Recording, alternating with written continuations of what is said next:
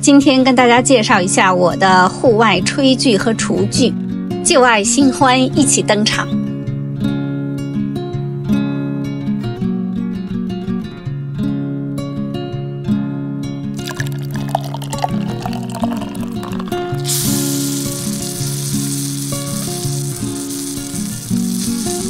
这个集美学、人体工学和功能性于一身的完美的小桌子，一经问世就注定成为网红。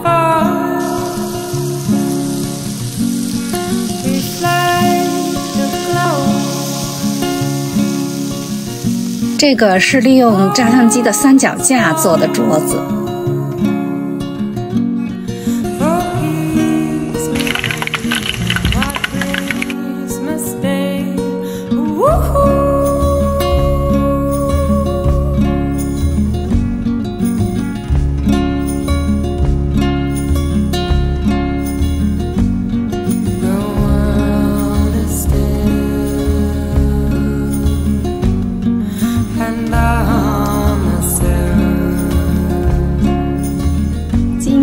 实在是太热了，给自己做一杯消暑茶。这个迷你养生壶只有300瓦，很省电，又很小，非常适合在房车里用。天气燥热的时候，我很容易喉咙痛，这个也是在房车生活在野外之后才有的症状。野外的生活气温变化比较激烈，对身体的负担还是蛮大的。这个消暑茶的配方还是很有效的。天热的时候，我只要每天喝消暑茶，我就不会喉咙痛了。评论区里一直有人问这个消暑茶的配方，今天我就跟大家先简单的分享一下。我的消暑茶里一定会有的就是罗汉果和胖大海，因为这两个对喉咙特别好。后来我在华人超市里找到了一个南京同仁堂的罗汉果胖大海枇杷茶，它里边的成分都是天然的，我就直接用它做底茶了。为了避免摄入塑料纤维，我都是把无纺布的茶包去掉，把茶叶直接加到壶里煮。除此以外，我的消暑茶里一定还会加菊花、山楂和枸杞。这个小养生壶配了一本精美的食谱，而且是英文、中文都有的。最方便的就是它按照中国人的饮食习惯做了几档自动的时间设定，非常适合煮茶、煲汤、做养生饮品。房车野营最大的好处就是可以用电，我的房车上有一个户外的插座，所以在野外野餐的时候也可以使用一些家用电器。我的这只帅锅一登场就被眼尖的小伙伴们给盯上了，评论区里不断有人跟我要产品链接。今天就先跟大家介绍一下这只帅锅。这只帅锅是我的新宠，不但颜值高，而且多才多艺，可以炖，可以涮，还可以烧烤煎牛排。在没有外接电源的情况下，我甚至拿它直接放在煤气炉上用。我同学一家来访的时候，我做了一个大炖锅，够4-5个人吃。这个锅的尺寸特别好，吃涮锅1-2个人不嫌大，4-5个人也不会小。而且这个鸳鸯锅真的很好用，我喜欢把蔬菜和肉分开涮，这样既可以保持蔬菜清新的口感，又可以避免蔬菜与肉在同一个锅里沾上多余的脂肪。看这个涮下来的油，涮下来的脂肪有多多，这样吃涮锅才更美味更健康。非常好清洗，就是这个边边上这些脏东西轻轻一擦就掉了。这个电火锅还有一个特别大的优点，就是它非常轻。除了自带的这个鸳鸯锅以外，它还另外有3个可以选购的烤盘，我觉得烤肉的这个烤盘是必选的。这只锅是居家户外都非常好用，而且收纳起来也很方便。产品链接和折扣码我放在视频下方的文字说明栏中了，感兴趣的朋友可以去看一下。这个高颜值的电火锅是由华人生活馆提供的，我还从他们的官网上给女儿订了一只多功能的电饭锅，它的内胆非常厚，我感觉用电饭锅做米饭就是要比轻飘飘的 Instant Pot 要香很多。除了最基本的米饭的精煮、快煮功能以外，它还可以煲汤、做粥、做锅巴饭，甚至还可以做蛋糕。我教女儿用这只电饭锅来做各种烩饭，三文鱼烩饭、羊肉烩饭、一键下去，连饭带菜一锅全有了，营养丰富又可以控制碳水的摄入。用它自动煲汤的功能做出来的鸡汤也非常香。野外烹饪享受的不只是美食美景，更主要的是一个情趣。在野外烹饪野趣盎然，跟在家中做饭的烟火气又是完全不同的。这些户外的餐具炊具其实就是我们大人过家家的玩具。一般北美的户外炊具都是以烧烤为主，比较大比较重，性能单一又很难收纳，不太适合我。我自己用的都是轻便易收纳一物多用的。这就是我户外的储物箱。这个黑色的是 Snow Peak 的椅子，这个是我的那个 Dome Tent， 下面这个黑色的就是我的小折叠桌，这两个是我的椅子。通常这两个椅子是叠着放的，中间这个是我的 Snow Peak 的那个小烧烤桌，这个是我的户外的地毯，这是我户外家具和炉具收纳起来的状态。这些就是开包后的状态。先从我的户外桌椅说起吧。我有2套高低不同的桌椅，实用感和功能性是完全不一样的。先跟大家介绍一下 Snow Peak 的这套桌椅炉头的3件套。这套桌椅也是一出现，评论区就一直有人要链接。我发现大家的眼睛都很尖啊，好东西一出现，马上就被认出来。这个桌子挺沉的，因为它是实木，加上它全部都是，这是不锈钢的腿，不锈钢的架子。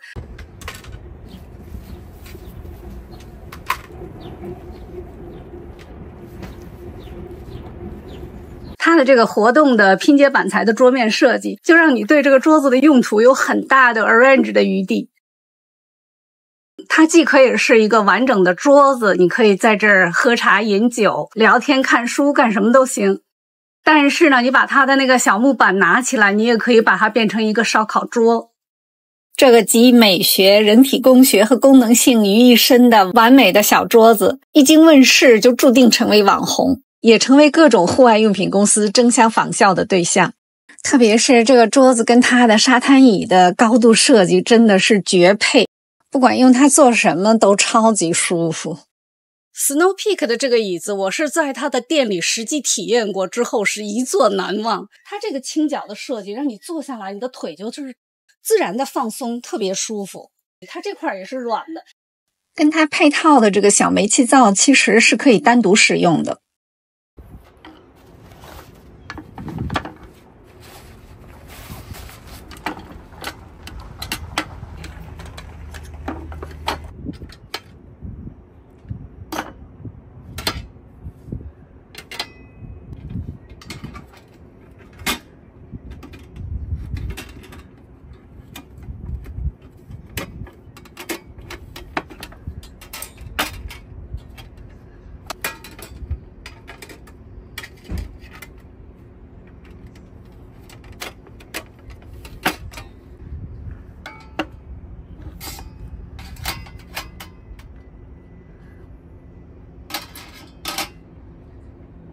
这边是一个带开关的煤气罐的头，跟桌子组合的时候非常简单。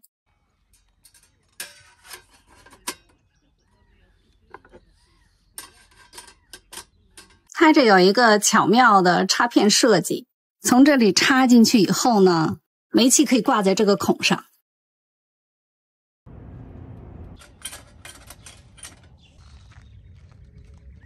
这个煤气炉它其实有一点下沉式的，刚好它的上边跟桌面是平的，那个炉头它是沉下去的，所以它这种构造呢，天然就可以有一点防风的效果。而且它的这个炉头你看到它是蛮强的，日本人的细节设计一向都是完美的。我给大家看一下它的收纳。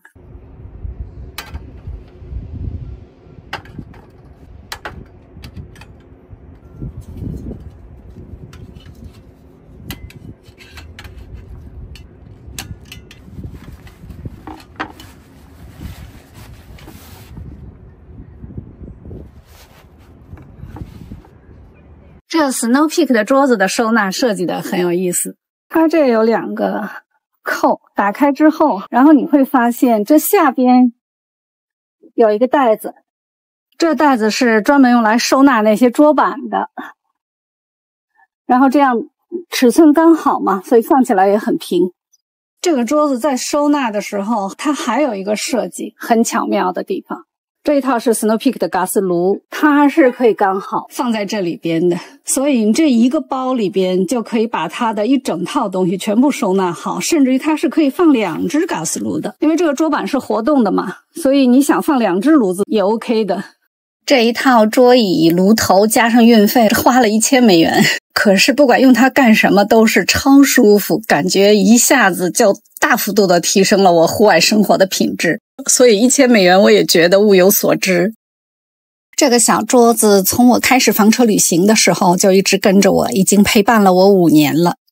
我房车生活中很多美好的回忆都少不了它的存在。这个小折叠桌它的一切设计都非常完美，包括它的这个收纳状态，它的这个包的拉锁是一开到底的，所以非常好往外拿。像这种就是可以全开的包装是非常方便的。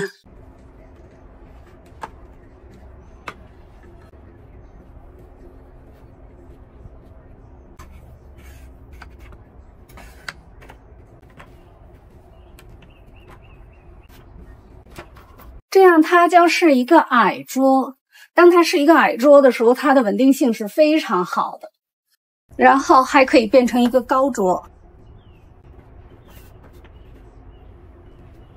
当它变成一个高桌的时候，它的稳定性就稍微差一些了，毕竟它这个轻量化的设计，那个铝的腿儿不是特别坚固。但是如果你习惯了，你用它吃饭啊，或者是工作什么的，还是没有问题的。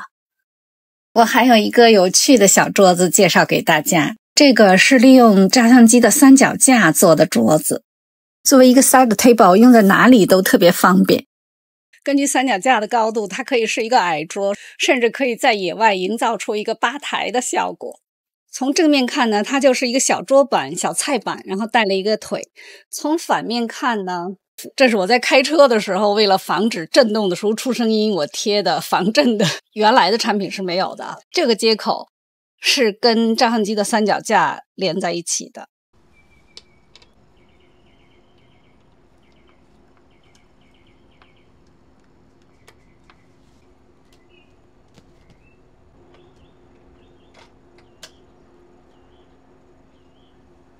它这个脚的设计比较有趣，既可以是当这个小桌板的 stand， 又可以挂一些烧烤的工具。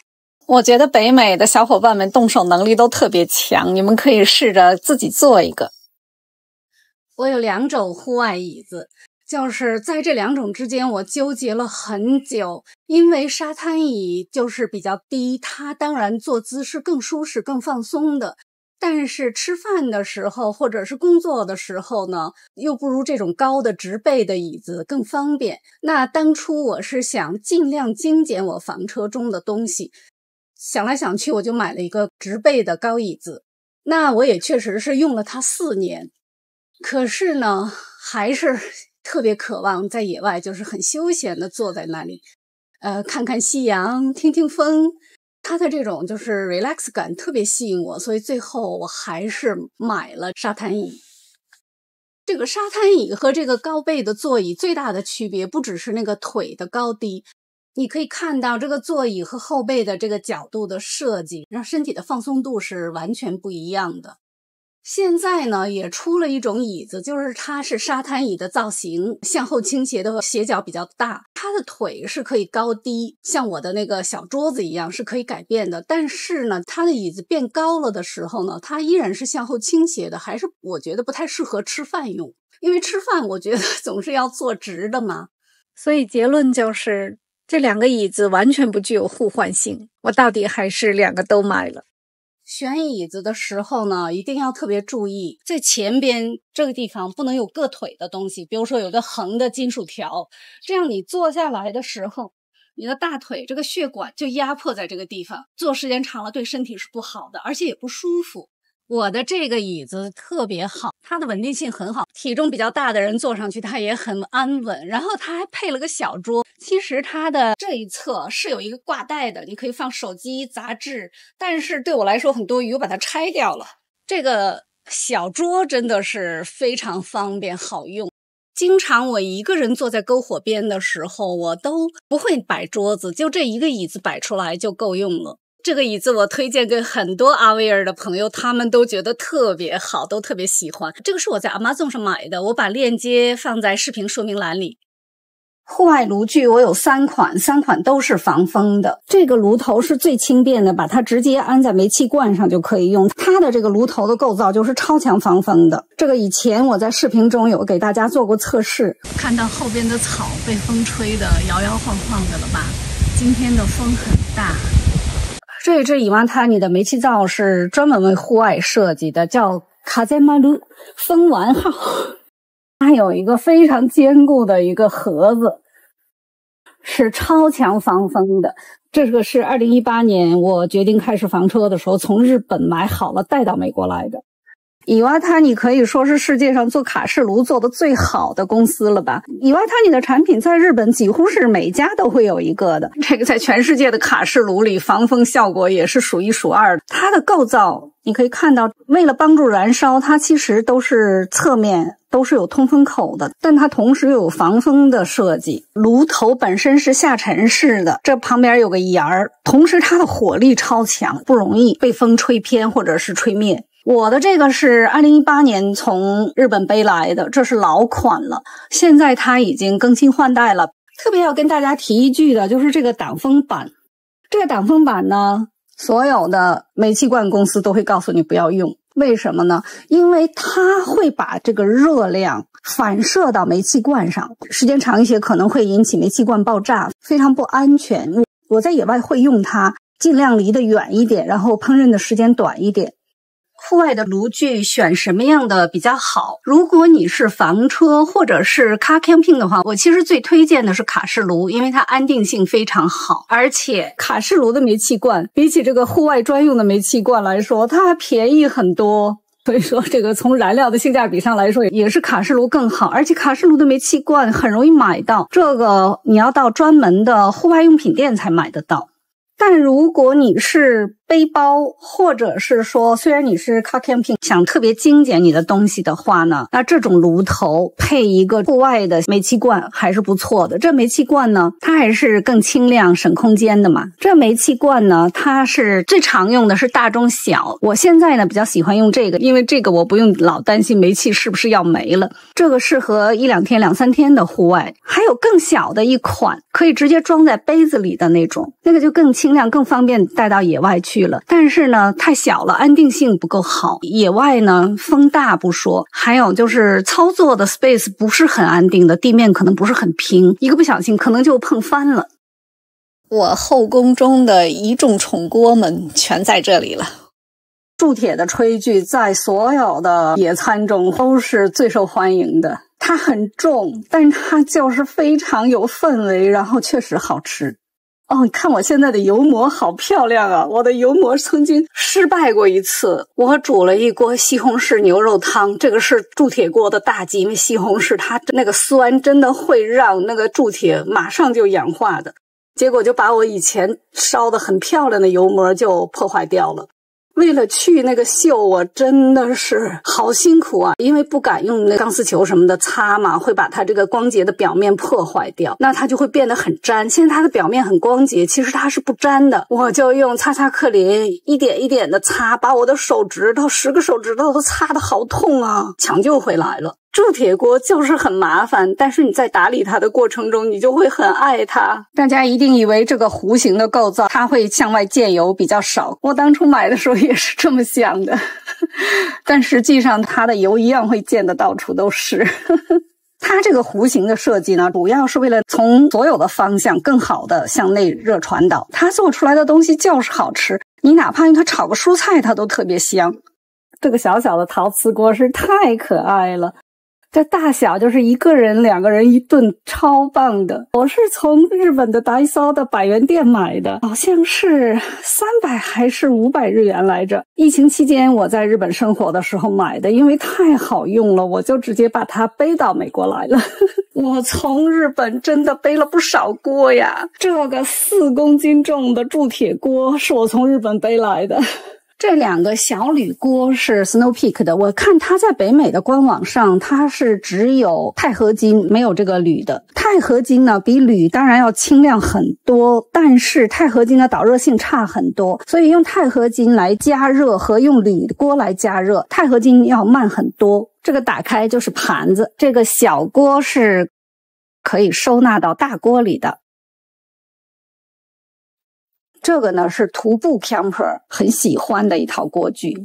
这个小壶也是我从日本背来的，它的里边是没有涂层的，你要会用并且要好好爱惜。有涂层的那种呢，它是茶壶不是水壶，是不能放在火上烧的。你看这个地方啊，我刚刚拿出来的时候才发现，不知道什么时候滴了一滴水在上边，然后它就生锈了。这个生锈特别快，你烧一壶水放在那儿，如果你烧开了不马上把它倒出来，你喝一杯茶的功夫，水壶里边就生锈了，就这么快。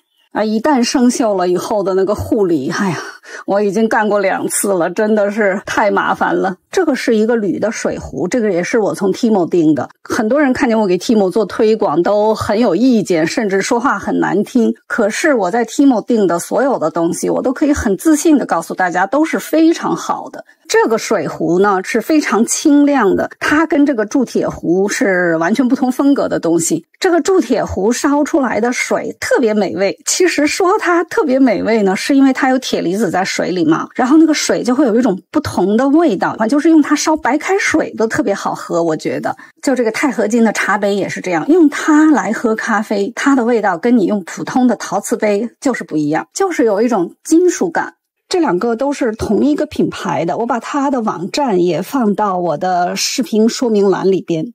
这个是同一个日本的作家的作品，在日本的 camper 里特别人气，从下单到拿到要等几个月的时间，因为它全部是手工雕刻的嘛。这个小刀的设计非常好，非常锋利。它最大的好处呢，是当你切菜的时候，它这儿有个角度，虽然刀很小，但你不会硌到手，你还是可以很顺利的切菜。像我看老外用的很多刀，这个刀柄是平的，这样的话你切菜的时候，你的手就会硌在板子上。关键是它这个木头，这个手工太漂亮了。它这个的设计也是非常仔细的，你可以直接放在这儿，它这个角度就是前面不会弄脏桌子。其实我觉得这个夹子如果做油炸，像天妇罗啊，还有那个炸鸡块什么的，我是会觉得它有一点短，那个油有点会溅到手上。这个小板子我特别喜欢，这也是从日本背来的。我每次回日本就去发现一些好东西，然后只要能背得动我就都给它背来。因为我这边的房车已经是我的正式的家了呀，都5年了。我回日本其实是临时居住了。这个的设计，反面它是一个板子，你可以直接放在这儿切菜。然后翻过来呢，它就是一个盘子的构造，在野外吃东西很方便。这个木头呢，它是有一点天然的涂层的，它很容易清洗，也很容易护理，不容易生霉。这两个小玩具是很有趣的，这个本来是烤三明治的，这个是烤派的，但是因为我现在很少吃碳水的食物嘛，所以我用它呢可以做其他的，比如说烤牛排也是可以的，我可以用它烤很多东西。这两个呢我还没有来得及给大家看它的使用，以后有机会做一些野外烧烤的视频给大家看。这个呢是煤气灶上用的，就这样。因为如果你要是在 campfire 上用的话，那个火比较大，你的手柄要更长一些，这个手柄很短。这个小桌还是值得提一句的，非常方便。背包上山的时候，你想野炊，这个小桌很轻，折叠起来也不占地方，所以很好带。或者像我这样住营地野炊的时候呢，你可以把它放在桌上，这样你的桌子就分成2层，这个东西的放置就更方便。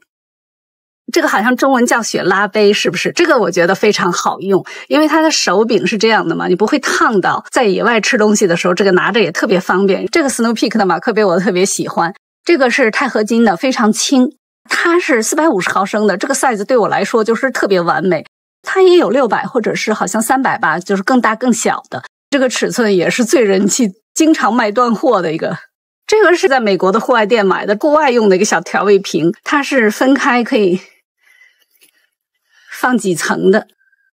我因为全职生活在房车上，全天候的生活在野外，所以呢，我的户外的炊具、餐具都比较多。通常大家在野外呢，比如说爱咖啡的人，他会特别讲究咖啡的用具；那喜欢烧烤的人呢，他又会特别讲究烧烤的用具。每个人都有自己不同的偏好，当然每个人都会选择自己喜欢的玩具。我跟大家介绍这些产品呢，就是分享一些我的使用经验和心得，希望呢能够给对在野外烹饪的兴趣的朋友们一点参考。祝大家春天野营快乐！